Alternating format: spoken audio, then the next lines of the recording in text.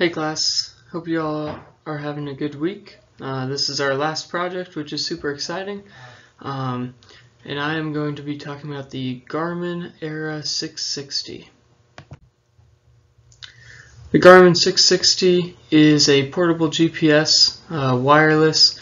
It's compact and light. It's super cool. It can mount up on all of your panels, yokes, any sort of cross beam that you want. It's really versatile, super easy to use. One thing that's awesome is it's light, so at least when you're bush flying you can have a lighter thing rather than a big GPS on your panel.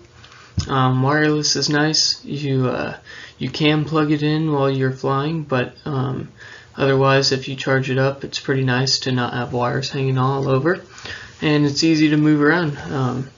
You can use it in every plane you want.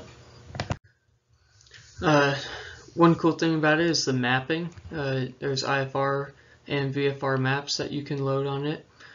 Sometimes even you can get your vertical navigation while you're flying into an airport. You can use your finger to move around the map while you're flying to look at areas that are around you, which is really helpful as you're going on a cross country.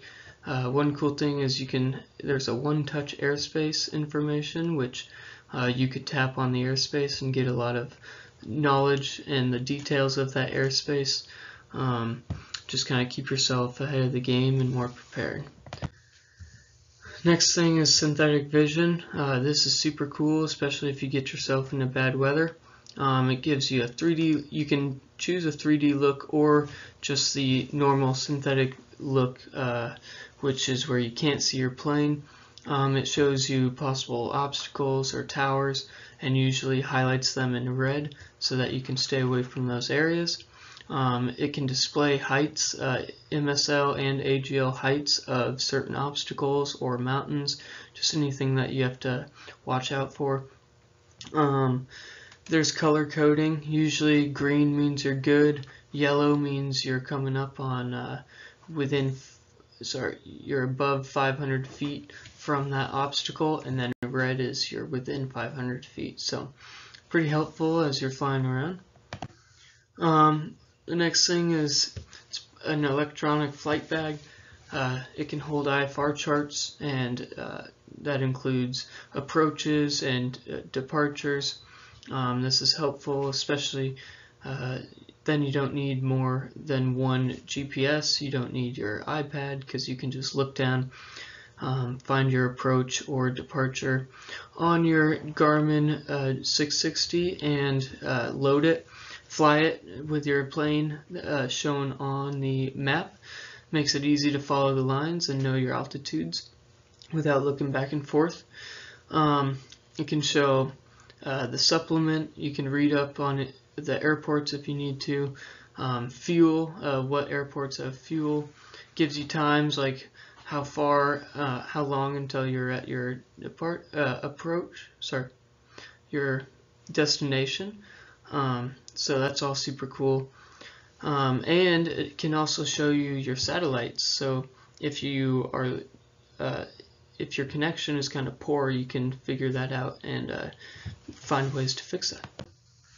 Another cool thing is the alerts. It'll warn you for traffic if you're connected to an ADS-B function, or if you have internet traffic on. It'll show you weather, so you can avoid hazardous weather like thunderstorms or hard rain. It'll also show you obstacles, and it will give you a warning of how close you are to that obstacle, and same with terrain. It will let you know if you are too close to terrain. Another cool thing is you can connect it to your panel. This allows you to connect to your transponder or your radio. You can load in extra frequencies for standby. You can also connect to your transponder, so traffic can pop up. You could also put in some sort of transponder code. This takes a cord, and you have to buy that separately, but it's pretty nice. Another cool thing is there's Wi-Fi in it, so you can connect to that Wi-Fi and update your subscription, keep all your charts up to date and approaches. You can also connect to cameras in ADS-B, which is pretty cool because then you could turn on a camera if you're flying around taking footage.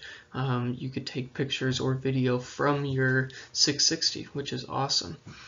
And the ADS-B is great. You do need to buy something like the Century to get ADS-B or install it into your plane, which is expensive, but it's always nice to have an extra piece to be aware. Last thing, this reminds me of the verse Isaiah 58:11. The Lord will guide you always. He will satisfy your needs in a sun-scorched land and will strengthen your frame. You will be like a well-watered garden, like a spring whose waters never fail.